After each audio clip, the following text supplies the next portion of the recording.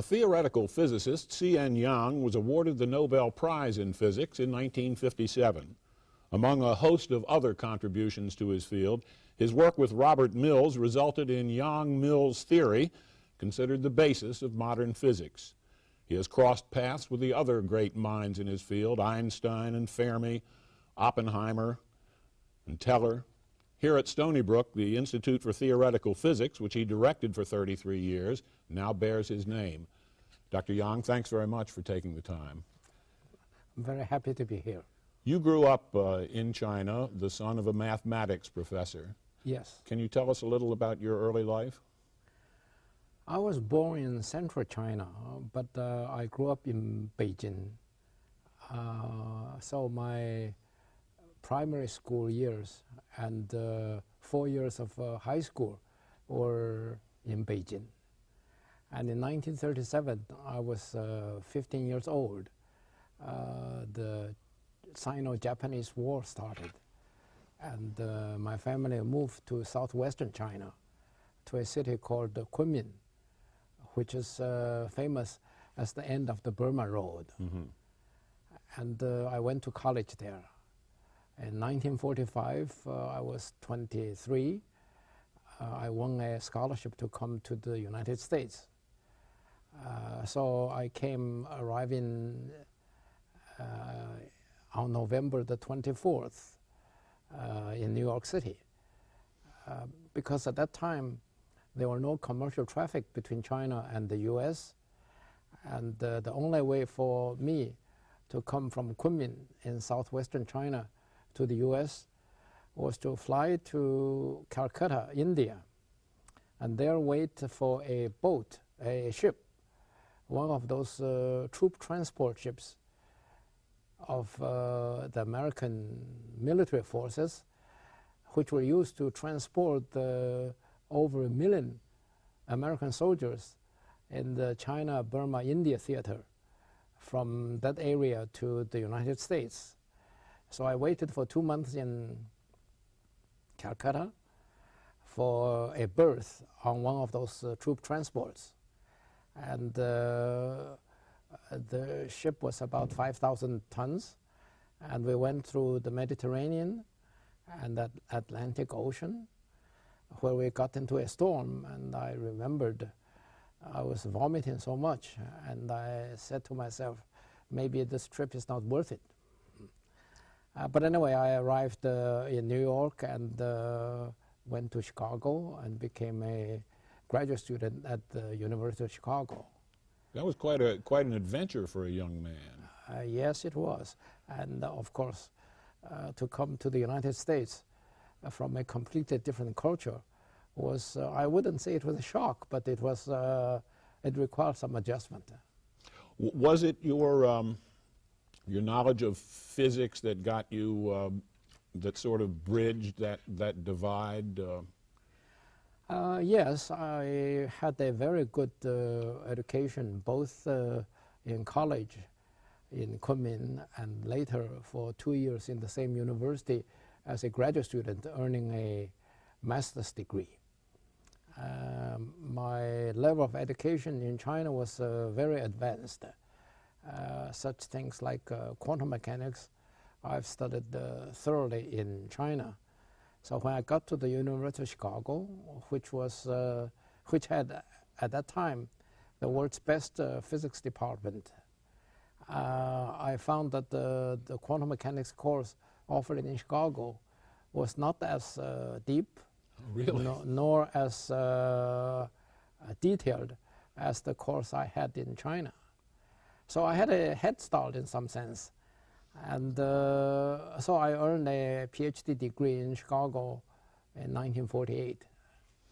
I was thinking that when you made your journey to the United States, it was at about that time that the United States had dropped atomic bombs on Hiroshima and Nagasaki. Yes. How did that affect you, if at all, in your field and as a person? It has a profound effect. You know, China was fighting the Japanese invasion from 37 to 45, 8 years. And China was very weak at that time, and it was a miserable time, and the Japanese were very brutal. You may have heard of this massacre in Nanjing. Yes. And nobody had any inkling that there was this new weapon developed in the United States. In fact, I understand most of the people in the US didn't know about it either. Right.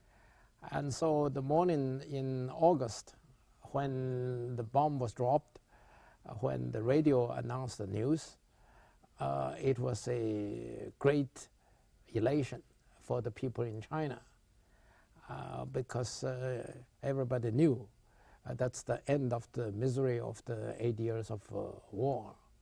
I remembered I came out of our house, rented house, and got onto the street, and suddenly I saw many people exploding firecrackers. You know, in the Chinese custom, if you have something to celebrate, you have hundreds of firecrackers. And then I got hold of a newspaper and then realized what happened.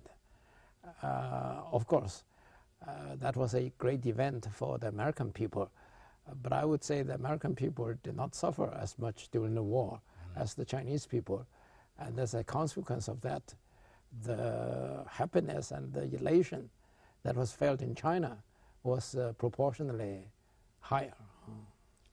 Did you understand the physics ramifications of the atomic bomb at that time? The general physics principle that one can generate tremendous amounts of energy by neutron collisions was known since 38 and 39. And that, in fact, even got into textbooks. But the detailed procedure by which you can do that was a very complicated engineering process. And you probably know that it was so difficult that the Germans, in about 1944 or 43, decided it cannot be done during that war. So they abandoned that project. Fortunately, they did. And in the United States, it was picked up first because of a letter Einstein wrote to President Roosevelt, right. But more because of the fear among the American government and the physicists especially, that the Germans might get it first. So they devoted wholehearted effort at Los Alamos to do this. It's a most important event, of course, not only for the 20th century, it's one of the great events in the history of mankind. And I certainly don't wish to make this all about the bomb, but it's sort of coincidental that you went to Chicago, the university where much of this work was done, and one of your mentors there was Fermi, I believe? Yes. Tell me a little about Fermi. Enrico Fermi was born in 1901 in Italy. At that time, Italian physics was not so great. And he was a precocious young man, and he alone lifted the level of Italian physics to world standards at a very young age. He was a remarkable person. I had said that Fermi was a person with both feet on the ground. How so? In the sense that he was very solid. He looks like he was a solid person, and he is. When he speculates on something, you know that it was based already on concrete thought, which he had already been thinking about. Therefore, his words carry authority, because you know that these are not the random or off the top of one's head kind of remarks.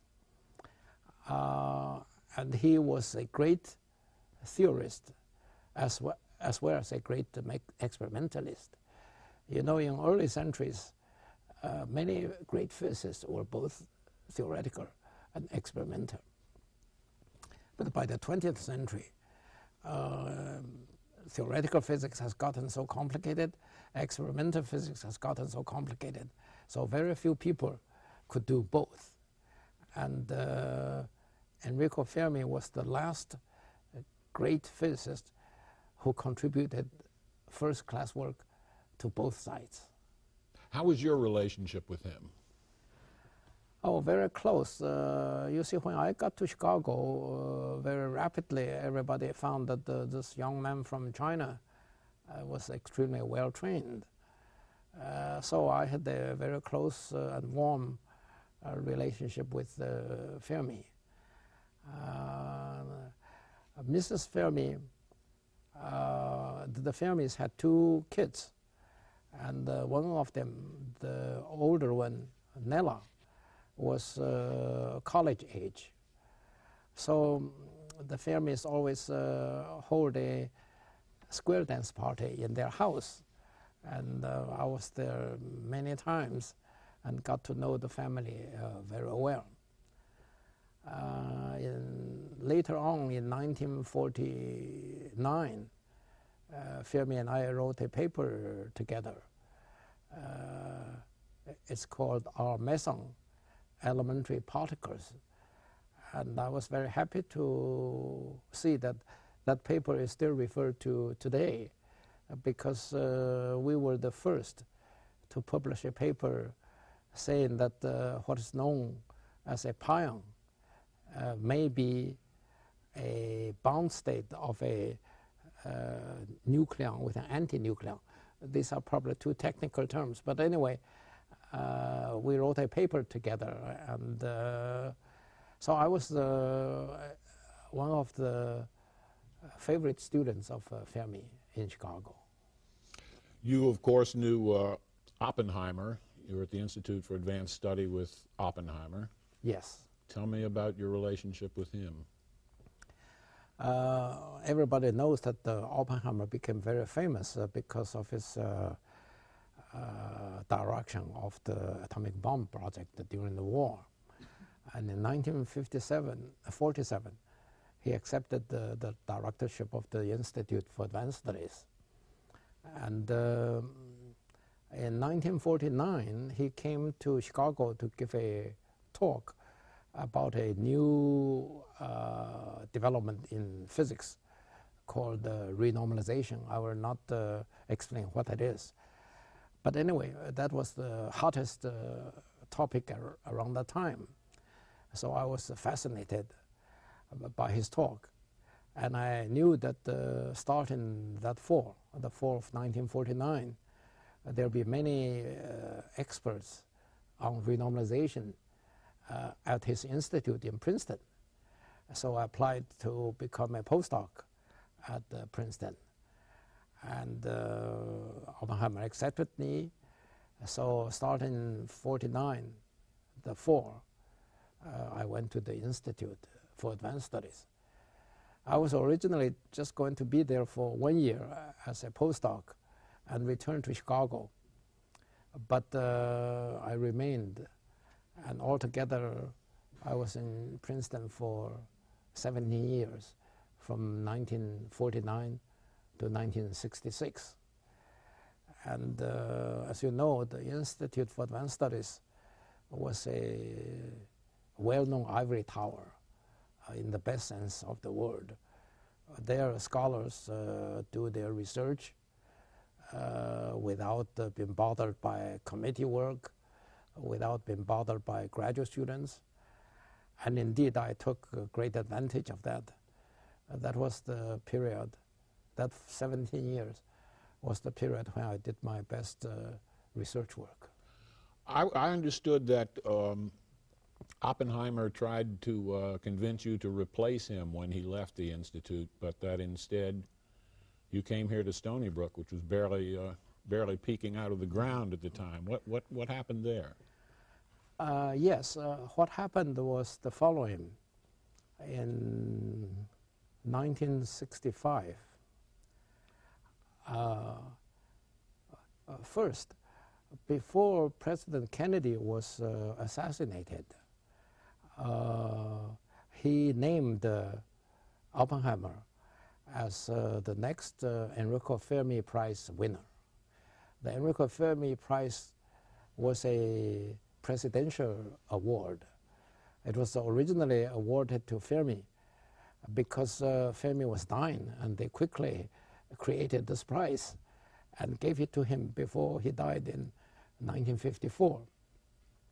And afterwards, many distinguished people who contributed to the U.S. wartime scientific work got the prize, including Beta, including Teller, etc. And probably, or very likely, because President Kennedy wanted to erase the sorrows that the U.S. meted out to Oppenheimer in the Oppenheimer hearings of 1954. So he decided to give the next one in '62 to Oppenheimer. But before that transpired, he was assassinated. Kennedy was assassinated. So then Johnson became president, and in fact, the rumors were that many of the people who were against Oppenheimer tried to convince Johnson not to give that award. But Johnson did not listen to them, so there was a ceremony, and Oppenheimer did win the award. So that was, I think it was 1963 or '64. But anyway, that was at the time.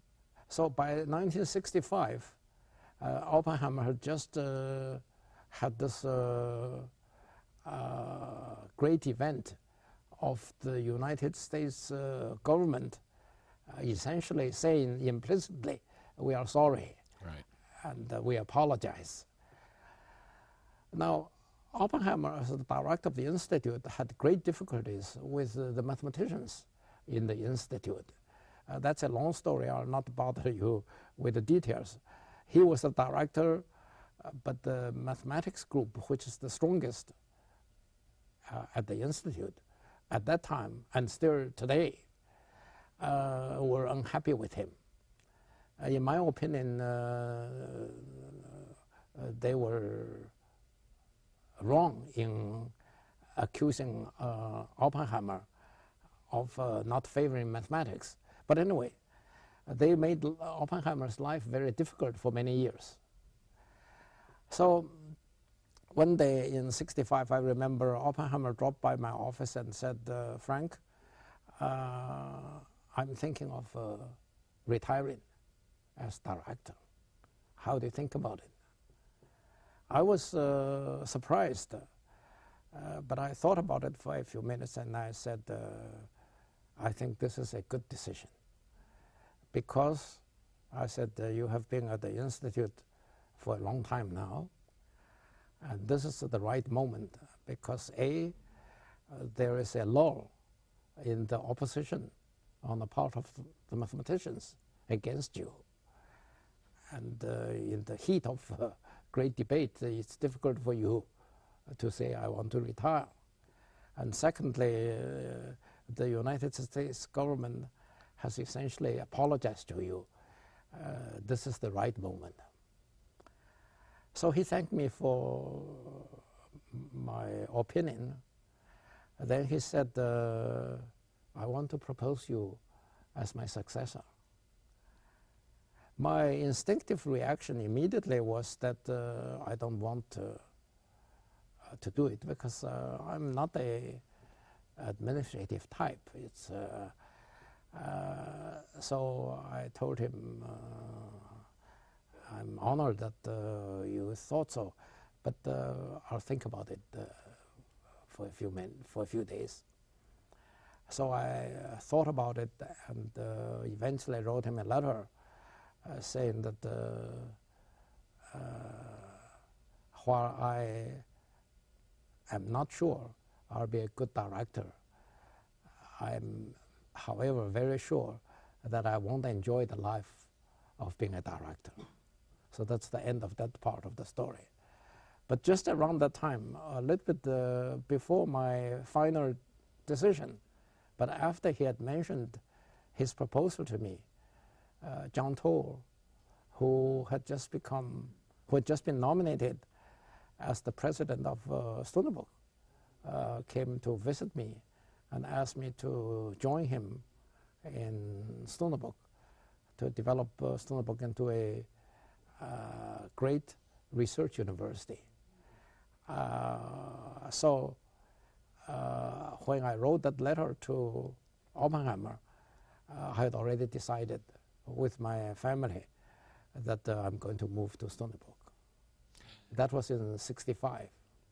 And you came on pretty much on the promise that a great research institution would be built here, because there was none at the time. Yes. You of course know that Stony Brook began about 50 years ago, but it was in another campus, and the real expansion started when it moved here, and the great expansion started when John Toll came in '65 and '66, and that was a great period of expansion. And I think what you see today have all, in many senses, originated with the few beginning steps that John Toll and his administration put in place. And that you helped him with? Yes, in some respects. You knew also Einstein. Yes, I went to the Institute, as I told you, in 1949. He was 70 years old at that time, and he had just retired. But he lived close to the Institute, and he would still walk to the Institute every day. He didn't drive, and he would walk to his office and then stay a few hours and then walk back. Now, at that time, Einstein's position in physics was towering. I had said repeatedly that Newton and Einstein are the two greatest physicists of all times. And but he was at that time no longer working on the things that we young people were interested in. So we didn't so much bother him. However, I did hear 2 lectures by him, and in 1951, I think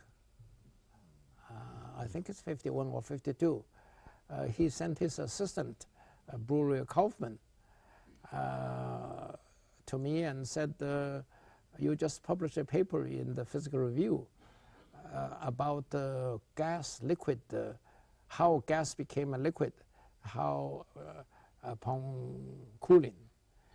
And Professor Einstein would like to talk with you about that paper. Wow. So I went to see him, and we must have spent an hour and a half together. And I was very much awed by his presence. I didn't get very much out of that conversation. I only remembered he repeatedly drew a curve, which was very famous due to Maxwell, a great physicist of the 19th century. And indeed, Einstein was deeply in the tradition of old physics, of classical physics. Two branches of that, statistical physics and electrodynamics, were his great forts. And using this tradition, using his deep perception in these two areas, he launched 2.5 revolutions for physics in the 20th century. 2.5? Yes. Which was the half? Quantum mechanics. Okay. The 3 revolutions were, that's generally accepted as the greatest revolution in physics after Newton. It was special relativity, general relativity, and quantum mechanics. Special and general relativity were invented by him, essentially alone. Quantum mechanics was the work of many people, and so I count that as half a revolution by Einstein. I'm unable to plumb the depths of physics or scale the heights of physics, whichever it is, but I wonder if you could explain to us non-physicists the Yang-Mills theory.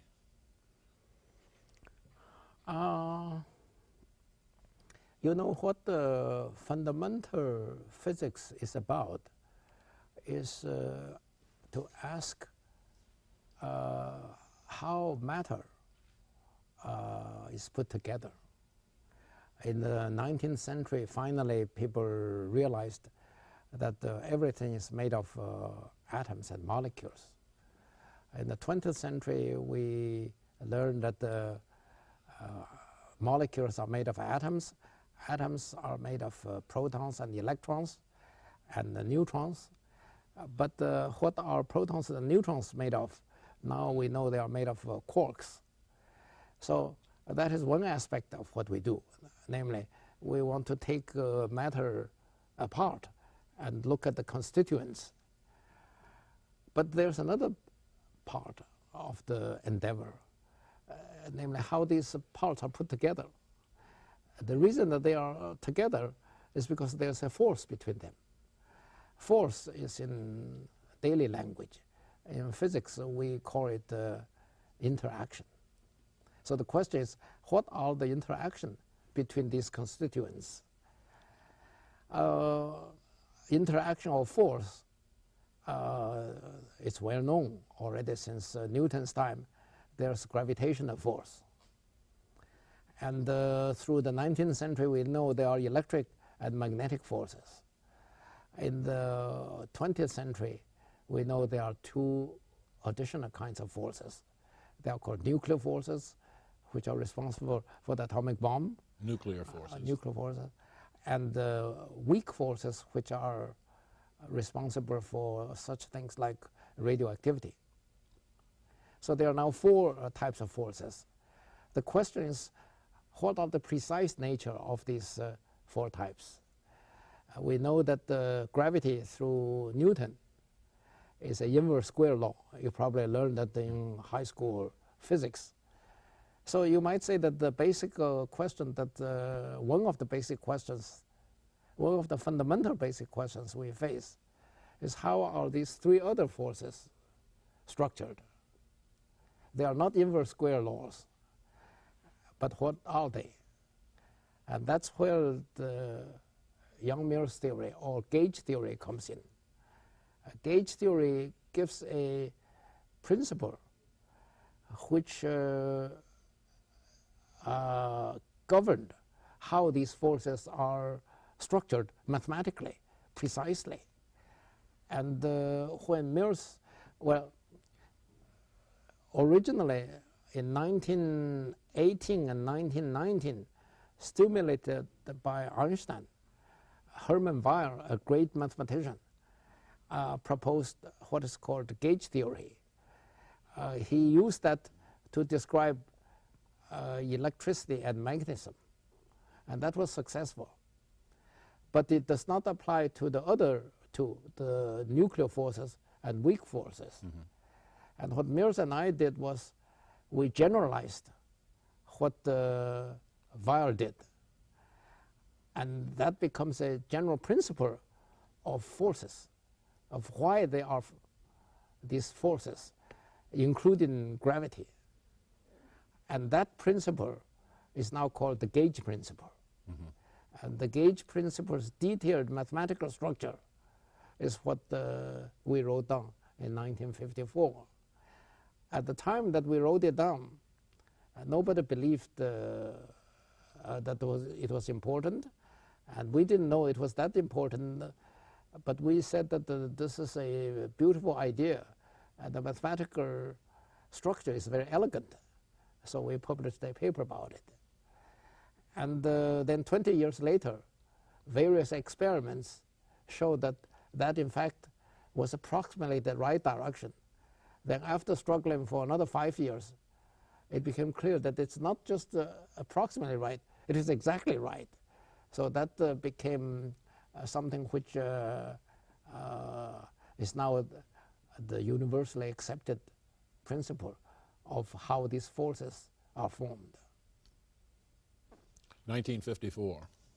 Yes. How do you feel about that? The fact that 50 years later, something that you created, that you propounded, has been so fundamentally has so fundamentally changed your field? Well, of course, I feel good about it, but I tell my students that the structure of everything oftentimes has hidden beauty in it. If you can sense vaguely some of this beauty, do not let go. The reason that in 1954 Mills and I were able to do it, as I told you, it was not in agreement with experiment, and nobody believed us. But we saw the beauty of the structure, so we wrote it down. The elegance of the structure. That's right. Oh, by the way, I should add the following, and that has something to do with Stony Brook. Okay, this Yang-Mills theory was published, and gradually, originally people didn't believe it. Gradually, more and more people see the beauty of it, so people began to work on it. But it was only in the 70s that it was confirmed by experiment. And so by the 60s, there were not many papers, but I would say every year there'll be 10 papers, 20 papers about it. And I came to Stony Brook in 1966. And one day, it must be 68 or 69, I was giving a talk. I was giving a lecture. No, I was giving a course on general relativity. It's a graduate course. And I wrote down on the blackboard one long formula, a famous formula called the Riemann tensor. Riemann was one of the greatest mathematicians of the 19th century. And the Riemann tensor has something to do with Einstein's gravity theory. So I copied down on the blackboard this long formula of the Riemann tensor. As I was copying down, it suddenly flashed through my mind that the structure of this Riemann equation is very similar to the equation that Mills and I had written down. When we wrote it down in 1954, we didn't notice, we were not doing general relativity, so we didn't notice there was any similarity. But during that lecture, I found that they were very similar.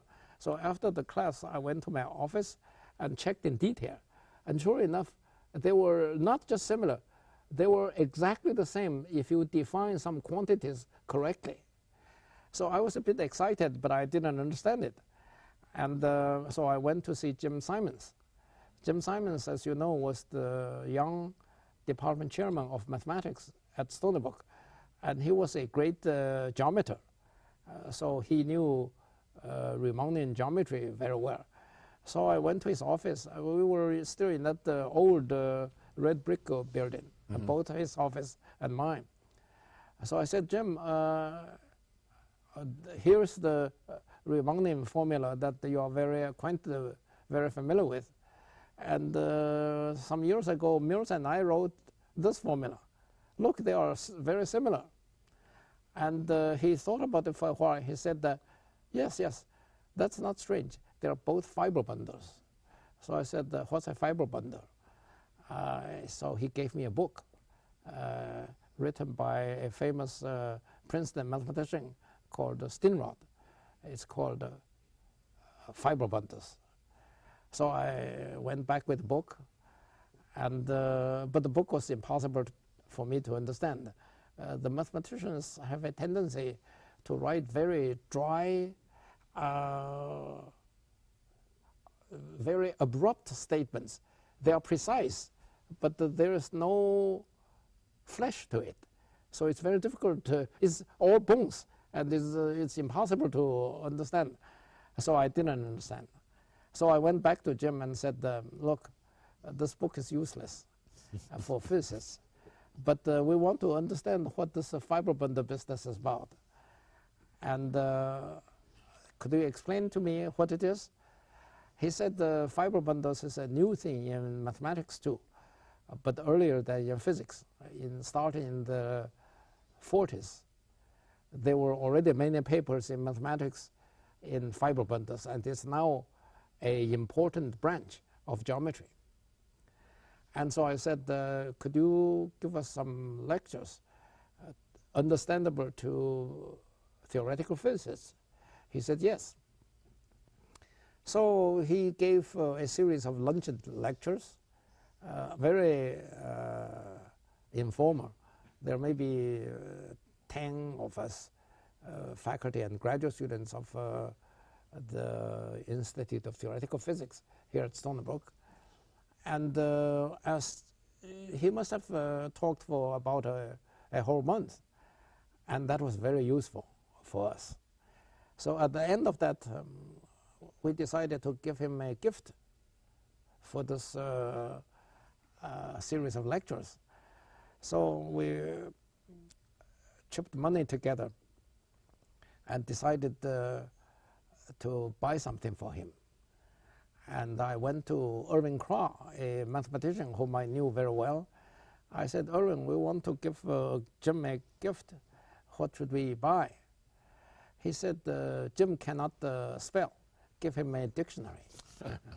So we bought a big dictionary and gave it to Jim. And he told me recently that he's still using it.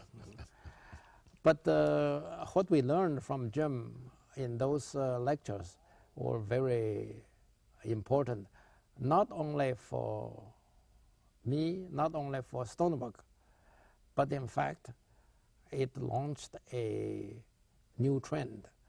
And that came about this way. After I understood the gist of what the mathematicians were doing with fiber bundles, I realized indeed both general relativity of Einstein and gauge theory were fiber bundles. So I wrote a paper with T.T. Wu of Harvard immediately after that, in which we explained in detail the relationship between the mathematician's ideas and terminology and the physicist's ideas and terminology. And so we made a little dictionary. The little dictionary had only maybe 15 entries. On the left side are the physicist's terminology. On the right side are the mathematician's terminology. And there was an exact correspondence. So we called it a dictionary. But there's one item which physicists used repeatedly. Its technical term is called source. Source actually was due to, the idea of source was due to ampere. You know the electric current, 3 amperes, 5 amperes? Yes. That was named after the great French physicist, 19th century physicist, Ampere. And now, in physics, Ampere's idea of a source was a crucial concept. So we have to have that in our dictionary on the physics part. But on the mathematics part, I went to ask Jim, what do you call this? He said, we don't deal with this concept. So we left that the blank. So it's a dictionary with maybe 15 entries on one side, 14 entries on the other side. And nothing to correspond to source. Yes. But then E.C. Singer from MIT, a distinguished mathematician, came to visit. I had known him, so I gave him a copy of our preprint. And he looked at it, and there's this blank. So he thought about it and decided that is a very interesting concept, and they should deal with it. They somehow, in their 20 or 30 years of dealing with fiber bundles, had never touched on this idea. So he went to England immediately, and he was a great collaborator of perhaps the greatest mathematician today in Great Britain, Michael Atiyah. It's now Sir Michael Atiyah. At that time, he was not a sir yet. And so they looked at it and found that this concept that they never used, but we dealt with since Ampere, was most interesting. That became now a new branch of mathematics. So they wrote a paper. And because of the prestige and the fame of Atiyah and Singer, many young mathematicians all began to look into this. And now it is a thriving branch of modern mathematics. What do they call it? Well, there are many names. In particular, a student of Atiyah called Donaldson did the pioneering work in it. So it's called the Donaldson theory. But all those are related to that blank spot. So in some sense, you know, in the first half of the 20th century, physics and mathematics were divorced. In early centuries, physics and mathematics were in close collaboration. But in the first half of the 20th century, the mathematicians became more and more abstract. They, in fact, were very happy that they, in fact, one of them wrote an article saying that the greatest contribution, the greatest achievement of 20th century mathematics was that it finally liberated itself from the shackles of physics. That was by a famous mathematician. But with this fiber bundle business, the mathematicians and the physicists are now coming together again. So if you want to say, how did that coming together come about? I would say that it has something to do with me and Jim and that blank spot in that dictionary and with the Stony Brook. So we are very happy that Jim continued to be interested in physics and math, and you know now he's a billionaire, and he just announced he would give $25 million to Stony Brook. That's great. Yeah. So you have, this is just another way you have made connections in your life, not only connections having to do with matter, but also interdisciplinary connections as well. I moved back. My former wife passed away in 2003. I moved back to Beijing. When I was growing up in Beijing, as I told you before, my father was a professor at the Tsinghua University in Beijing, one of the most prestigious universities in China. And so I grew up on that Tsinghua campus. In 2003, after my former wife passed away, I moved back to that campus, and now I'm a professor of physics on that campus. And Jim and Marilyn came to visit us in 2001. That's before I moved back. I was already visiting that campus very frequently, and Jim came, and I remembered what happened precisely. After his visit, I came back and he came back, and I visited him in his office here in Sitoket.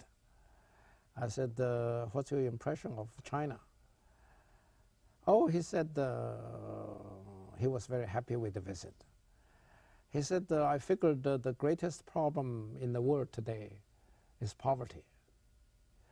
And here I see 1.3 billion people pulling themselves out of poverty by their own bootstraps. That's a great contribution, not only to themselves, but to the world. So they deserve our help. What do you need? So I said, we have many visitors in Beijing, but the housing was lousy. How about helping us to have some visitors housing? So he gave $1 million, and now that complex prices are still cheap in China. So that $1 million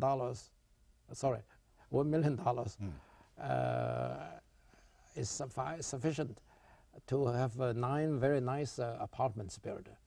And it's called Chen Simons Hall, because one of his great contributions to math and physics was a paper he wrote with Chen in the 1970s. And he and Marilyn recently went to Beijing and opened that hall. So I think that through the math-physics connection, there is now a Stony Brook Tsinghua connection too. I wanted to ask you, you mentioned that when you came to the University of Chicago from China, you actually already knew some of the things that they were teaching at the time. You were very well trained. How do you see the differences in education in the United States and in China today? That's a very important question, and I've been reflecting on that. I think there are very fundamental differences, and these fundamental differences show up on each side, good points and bad points. You know that the newspaper said that President Bush just appointed a committee to study how to address the problem of mathematics education in the primary and secondary schools in the United States. Why? Because in many high school student mathematics examinations, international examinations, with maybe 30 nations, the U.S. always is near the bottom. It's the Asian countries that are at the top. So of course that gets the educators and the mathematicians worried here, and that's why this appointment. Why? Why is it that the U.S. High school education in mathematics is not as good? It's because the whole educational philosophy and system are different. The kids here are more treated as adults, even though they were young. In China, if you have a 8-year-old child and say you should do homework, he or she would just go to do the homework. Here, if you have an 8 or 9-year-old child, and if you say you should do homework, he or she would say, I don't want to do it. Why not? It's uninteresting. It's boring. The concept that doing homework might be boring does not exist in China. So if you ask a child to do it, he would just do it. Is this a matter of discipline or something? Yes, it's a discipline which is in the air, so that the concept that a child would only do something that he or she is interested in does not exist. So that's the difference. Now the consequence of that is that the kids are well trained. They do lots of mathematics exercises. Okay, so that means the Chinese system is good? No, because if you go to China, they're all discussing this Chinese system is no good. All the kids are trained too much. A, they have no free time and they cannot develop other interests. B, they have the tendency to become robot-like. They don't think for themselves. So they are discussing ad infinitum how to change that system to be more like the American system. So after you have observed both these two, you realize that it's a very complicated thing. It's in fact, if President Bush asks me what this mathematics committee can do, I would tell him they won't be able to do anything. Because it's not the educational system, it's the whole society. It's the whole value judgment. It's the whole idea of how you educate. The philosophy behind education is different. Mm-hmm. And so, in fact, I believe that all that one can do on each side is to make small changes so as to, most of the kids here are not interested in mathematics. I would say that's okay. There's no reason for so many kids to be interested in mathematics. But the system must be such that for those who could be interested, who could in fact be extremely interested, you must provide the opportunity for them to get into it. On the other hand, in China, I would say that don't train all these kids all the time. It's too strict. Lighten up. Yes. So I think a comparison of the educational system, the educational philosophy in the Orient and in the United States is a very interesting and very deep subject. Given all that you've said, why would a student in China come to Stony Brook to study? Oh, mostly because graduate school in the United States is the best in the world today. We were talking about in the last few minutes about the primary and secondary schools. Right. When it comes to graduate education, the best U.S. Graduate schools are absolutely the best in the world. So I always say that if you have a bright child, the best thing is for him to get a good high school education in China, a college education in China, and get a good graduate education in the United States. I myself benefited exactly from that. I had a very good college education in China, where the professors are very devoted, they are very responsible, they lead you through difficult things, go into great depths, and covering large areas. That's why when I came to Chicago, I had a tremendous advantage compared with my fellow American graduate students. But on the other hand, when I came to Chicago, I learned how to explore the frontiers, how to be creative in your thinking about the frontiers problems. So I got the best of both worlds. And I think that is, I was fortunate, and I would recommend that to any young person who especially is interested in the sciences. I think this is a good note to turn it over to our audience and find out if there are questions in the audience. If you'd step up to the microphone if you have a question for Dr. Yang. You mentioned earlier that as time went on, experimental and theoretical physics grew apart because of growing complexities within each of them. I'm curious how you yourself decided which one to go into, or did it just sort of happen naturally with the work you were doing? Experimental versus theoretical physics? Yes, how they grew apart, and how did you adapt to that? No, how did he actually decide to go into theoretical physics? Why did you decide to go into the theoretical branch? As I said, experimental and theoretical physics have both become so complex by the mid-20th century. It's almost impossible to be an expert in both. And as I said, Fermi was the last physicist who made first-rate contributions to both sides. Now, I myself, when I came to the United States, I knew that I had a very good grounding in theory. I also knew that I had almost no knowledge in experimental physics.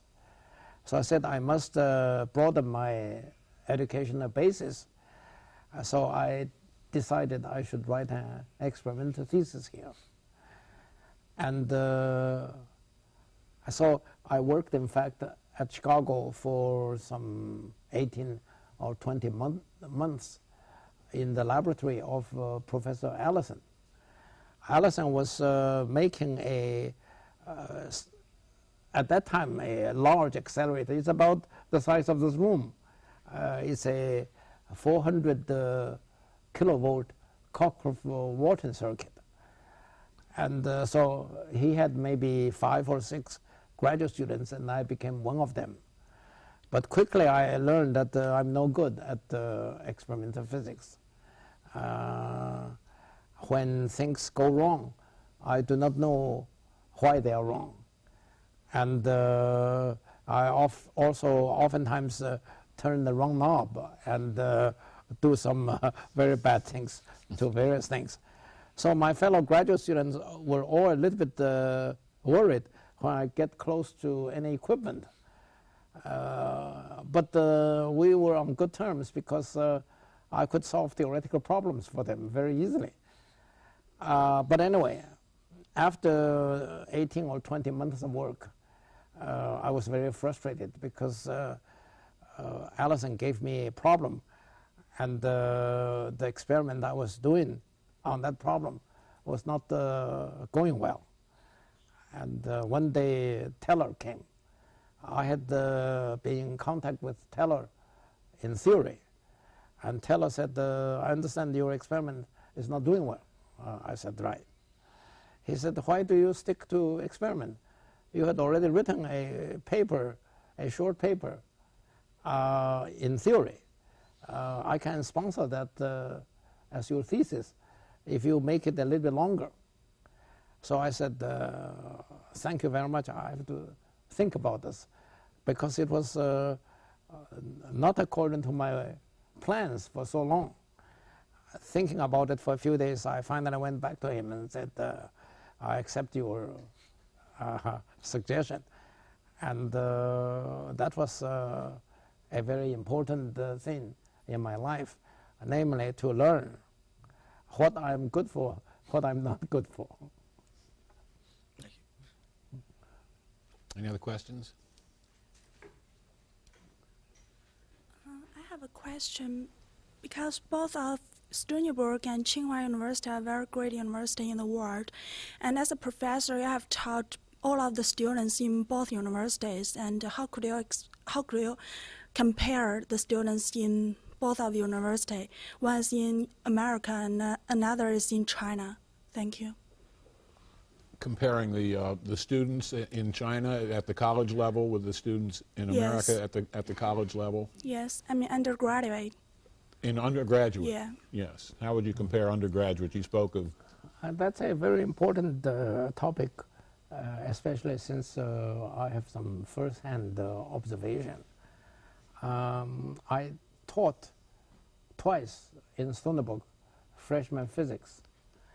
And I taught for one semester in 2004 freshman physics at Tsinghua University. So I have a first-hand knowledge about the freshman students in physics here and in Beijing.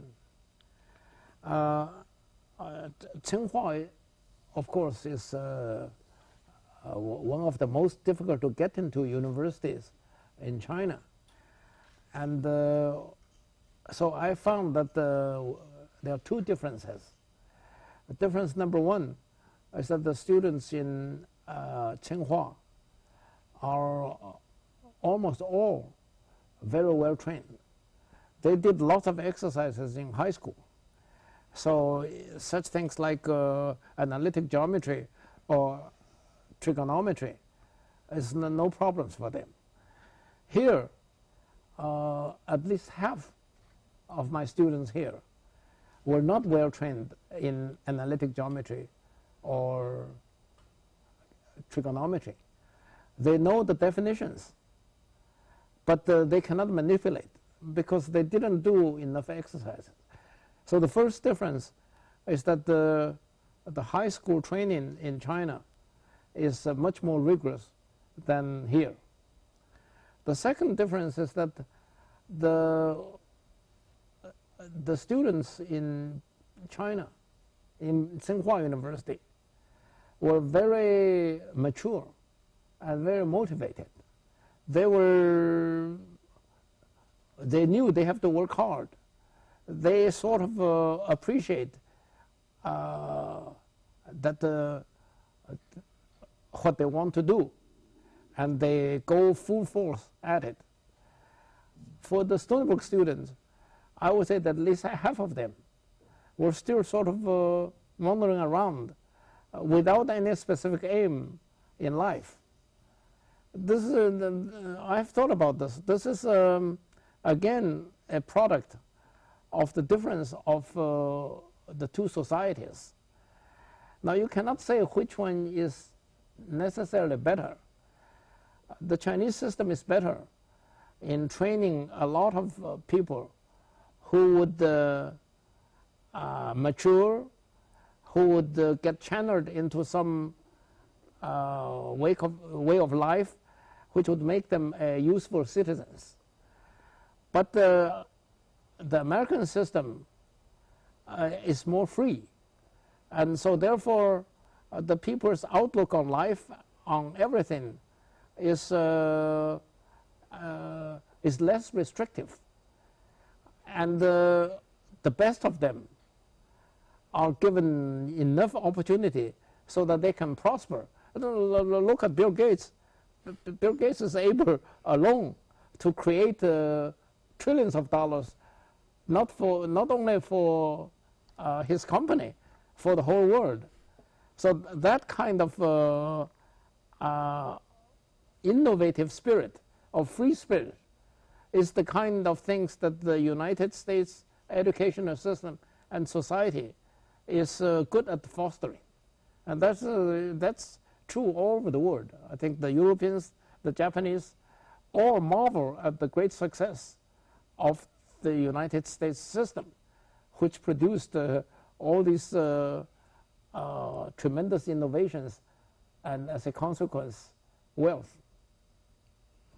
Okay, thank you. Questions? Professor, you said to sense the beauty is important in the scientific research. I want to ask whether you have any tricks to sense the beauty. Can you tell us some? You said the importance of sensing the beauty or the elegance in scientific work.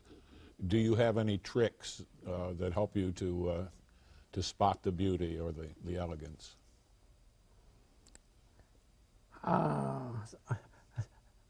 The direct answer is certainly no. I think for a young person,